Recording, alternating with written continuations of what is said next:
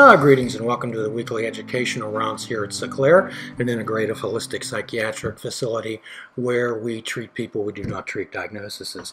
My name is Jim Ellermeyer. I'm a behavioral health therapist, and today I'm joined by two of my colleagues. On my left would be... My name's Stephanie. I'm a physician assistant student from the University of Mount Union. And? Hi, I'm Stacy. I'm a physician assistant student from Duquesne University. So what we do here at Sinclair, we assist people there who allow us to help them help themselves. And quite often what we do, you can call it a treatment plan or you can call it a design for living, can you not? Right. Sure. So some people have just lost their way a bit. Mm-hmm. Is that correct, Stephanie? Yep. So we can't make a new path for them. However, we can let them become a little bit adventurous in their life. We can offer certain enhancements to theirs. So what we often do is we often say that it's very difficult to think your way into other behaviors. Right? So we act our way into that, do we not? So the last three podcasts here have dealt with 12-step recovery. We went over the first three steps, which are the commitment steps. We went over steps 4 through 9, which are the action steps where you actually have to do something. We did step 10, which is the first of the maintenance steps. And today, Miss Stacy, we are going to discuss step 11 and step 12. We're going to end it, which will be designed for living. And as a disclaimer, I do not represent any 12-step group, nor speak for any 12-step group. The words mean something? Yes. Tell me about that. Words mean a lot of things. Sometimes they're more hurtful than people's actions. So. Oh, you bet. Have you ever heard the one sticks and stones may break my bones, words will never hurt me? I have, yeah. And of course, that's utter nonsense. Correct. You're a physician assistant in training, is that correct? So you're going to be treating wounds. You're going to be healing broken bones, isn't that right? Right.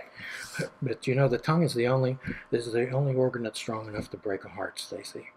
Did you know that? I can relate to that. Yes. Words are forever.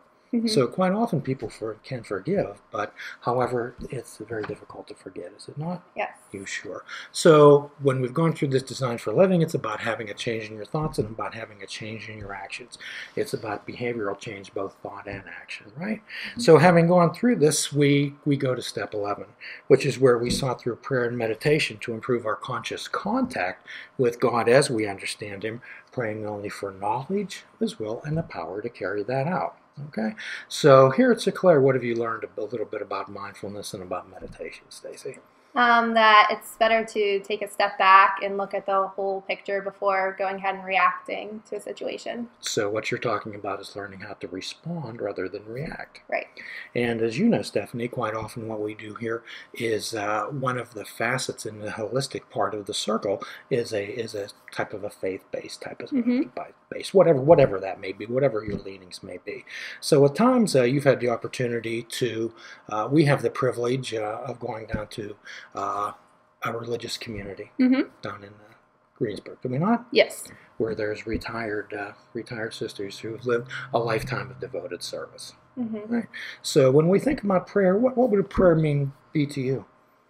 Well, prayer means to me just asking whatever you believe in, God or the higher power, for things that are out of your control or that you may need help with in your life. You bet, you bet. And is prayer like talking to a friend? Yeah. Absolutely. Prayer would be like talking to a friend. So prayer can be like recharging a battery. So imagine if you have 100 devoted individuals there who's praying. Imagine what a potent charge that battery has. What a potent charge that battery has. So, and as we understand the Creator, the divine, whatever you may be, so there is no one who can tell you exactly what that may be. Although in your life, maybe you've had individuals who've tried to do that. Yeah, definitely. And have you talked to random folks like that, Stephanie? Well, sure. So what we do, we ask for knowledge. Knowledge is power, is it not? Sure. And then there's action and effort to carry that out. When we talk about carrying out, that implies action, does it not? Right. And when we ask about power to do His will, we ask about the ability to break out of that depression, to break out of that anxiety, to move ahead, to actually take steps forward. Is it not? Are you a procrastinator? I can be at times. You can be, Miss Stacy? Definitely. Absolutely, absolutely. So sometimes we take procrastination to a new level, right? We set the bar a bit. So what we're asking to do is to, and at the end of this podcast, where the mindfulness comes in, that's what talks about paying attention on purpose. And we talk about moving forward, living a life of awareness. Okay, and also not judgmentally. And when we judge things, Stephanie, doesn't that mean that we approach things with fear? Yes. Absolutely. So when we judge something, there's a tinge of fear. Is it not? Is it not? For sure. So the last of the steps is having had a spiritual awakening as a result of these steps. So step 12, having a result of these steps. So if we're saying that having had a spiritual awakening as a result of these steps, what would that tell you about working the steps? What would it tell you about the purpose of them?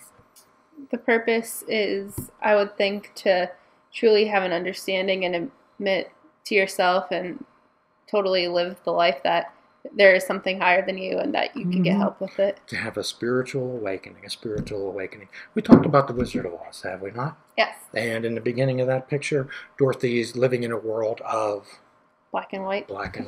And sometimes that's the way we live our lives, do we not, Miss Yes. Stacy? We live our world in black and white. We become human doings rather than human beings. So when Dorothy landed in Oz and opened the door to the house, what was everything? Everything was in color. Everything was in color.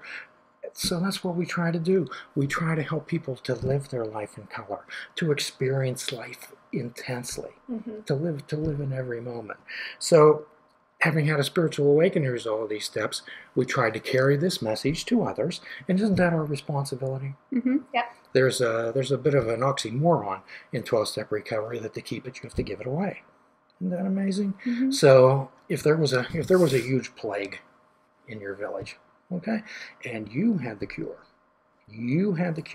however, you kept it in the basement and you kept it locked away, only for you. What type of a person would you be? A selfish person and not very giving. A selfish and self-centered person. Absolutely. So in carrying the message, we try to help those who still suffer, right? Right. Okay. And to continue and to practice these principles in all our affairs. So what do we try to do, Stephanie? We try to model behavior, do we not? Do we not? We may be the only type of lifestyle that people see. Okay? So the idea is to walk through your life with a design for living and follow that and be true to yourself. Be true to yourself. And I'm sure that you all heard in Hamlet where Polonius gives the diatribe to his son Laertes. Do that in himself be true? You've heard that? Well, actually, and Socrates popped that out too. So the idea is, I would like everyone out there to find their way, whatever that may be, to have a design for a living and actually practice it. And we're going to close out. Now we're going to share with everyone how to contact us. All questions, comments, and criticisms are welcome. To continue the conversation, please like us on Facebook or follow us on Twitter under Seclair Life. You can also find this and other grand rounds on youtube.com/Seclair Video and find audio versions on iTunes, Stitcher, Spreaker, and iHeartRadio. And please visit www.seclair.com for more about us and other articles on our great blog. And as always, we give a free prescription, do we not? Yes, we do. Fruits, nuts, and vegetables. Unplug your television and take up fishing. And for a truly mindful experience, we fish without bait. Absolutely. Living a life without expectations. So your homework for this week is to be good to yourself. And the next time you're in an elevator, I'd like you to smile and say hello to a stranger and make them a friend. Until next time, namaste.